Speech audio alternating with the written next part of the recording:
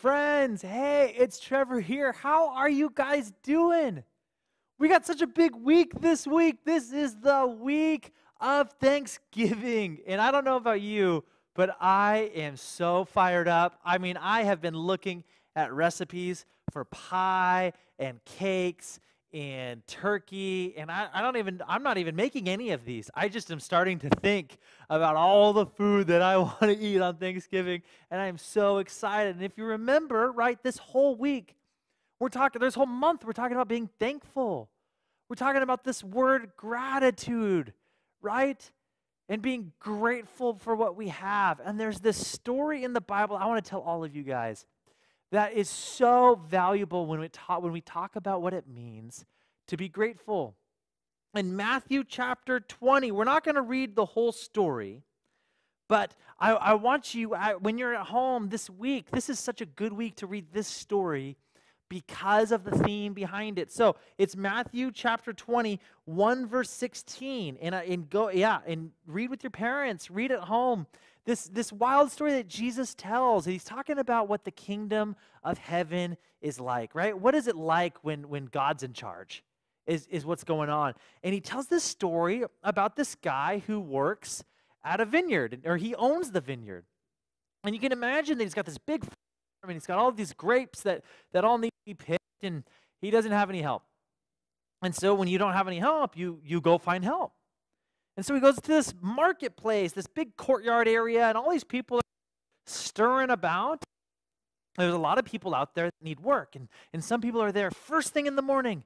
And the owner comes first thing in the morning, and he says, hey, if you come work for me, I will pay you what he calls as a denarius, which is a lot of money for a one day's work. It was a good amount of money. And so they're like, yes, we'd love to come work for you. They load up, and they go farm, and you can imagine they're just sitting there, and they got their bucket, and they're just picking grapes, but the field is too big. They can't possibly get all this job done. He needs more work. He needs more helpers. So he goes back to this marketplace area, and he finds more people standing out there later in the day, and they also need to work. They're looking for work. So he says, here, come with me, and I'll pay you whatever is right. And they're like, great, we need a job. We'd love that. And so they get their buckets, they go out in the field, and they're picking the grapes, and he does it again and again, all throughout the day.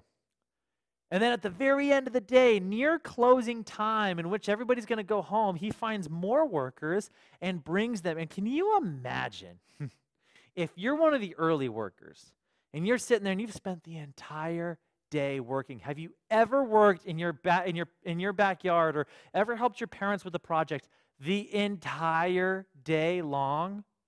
It's exhausting, right? At the end of the day, you're just like, I am tired. I want to eat dinner and go to bed. So you got these workers, and they're tired. They just want to eat dinner, and they want to go to bed. And they see more workers coming, and they must be thinking, if they're getting money, well, we're going to get so much more than them, right? And at the end of the day, Jesus goes to pay all of them, right? And he kept saying this all throughout the story, and you'll see it. Whatever is right, I will pay you. And he starts with those workers that showed up last. And then in a single file line, everybody goes all the way to who showed up first.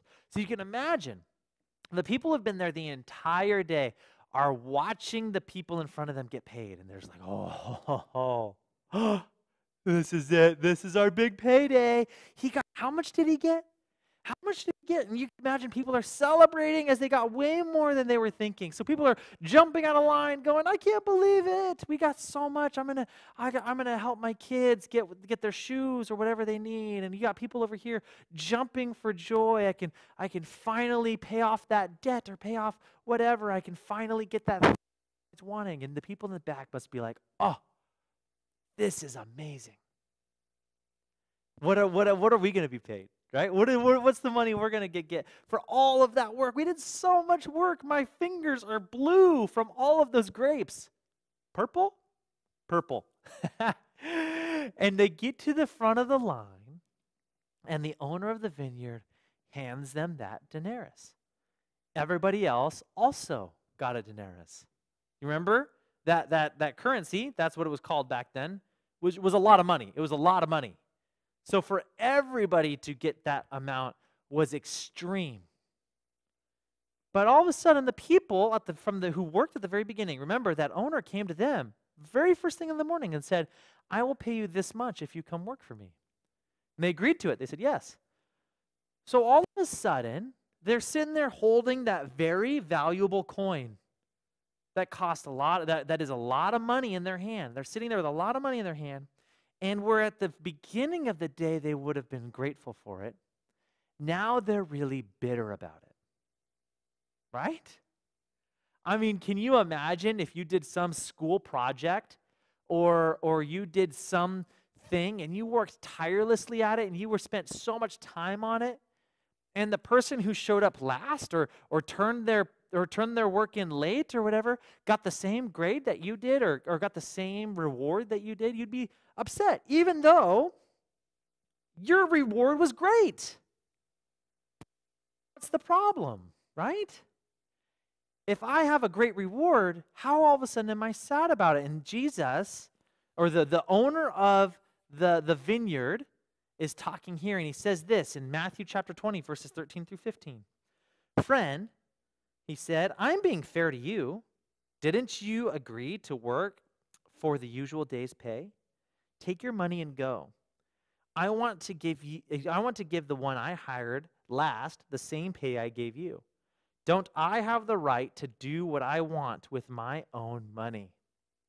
Oh. Right? He reveals their bitterness. And he explains, why would you be upset if I'm generous? I gave you something that you were excited to have. Why all of a sudden are you not happy with it? And the fact of the matter is, for us, for all of us, especially as we head into this holiday season, right? As we're looking towards Christmas. I don't know about you, but maybe some of you are out there, I want this, and I want that, and I want this, and that wish list gets a little long, right? And we have a tendency to let that happen.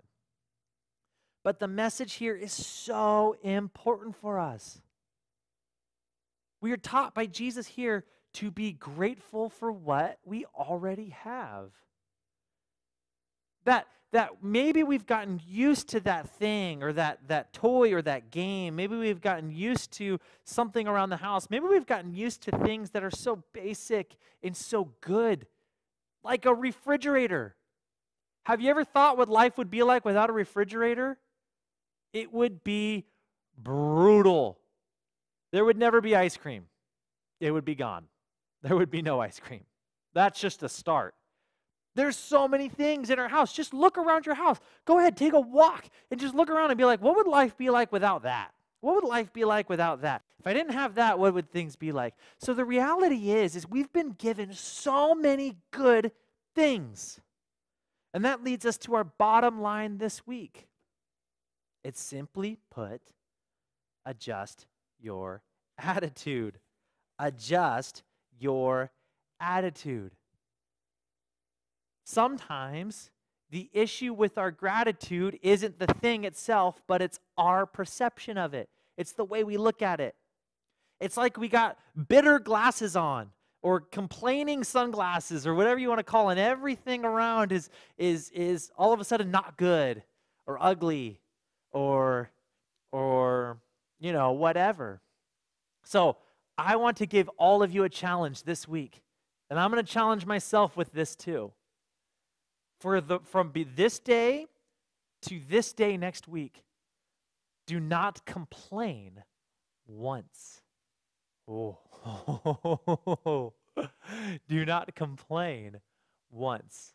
But in everything that you find in a situation to complain about, respond with one reason why you're grateful for it. Doesn't that sound so hard? I mean, the moment that broccoli finds its way on your plate and the moment it's handed to you for dinner and your immediate thought is, I hate these little trees. Wouldn't it be different if we were able to just say, I'm so glad I have food on my plate? So, this week, let's be grateful. Let's be so grateful for everything we have. Let's adjust our attitude and tell me how it goes. If you're able to make it the whole week without complaining once, oh, I would. Hard for us to do. It's so easy for us to do. And remember that memory verse, right? If you don't remember, here it is from Psalm 136. Give thanks to the Lord because he is good. His faithful love continues forever. Work on that memory verse. It'll help us, remind us to enjoy the good and be grateful for the good rather than spending our time focusing on things to complain about. Friends, I hope that you have an amazing Thanksgiving. I know this Thanksgiving is going to look different than any Thanksgiving in the past. But you know what? We're still going to have Thanksgiving, even if it looks a little different. Something to be grateful for right there to begin. I hope you guys have an awesome week, an amazing week, and I'll see you all next week.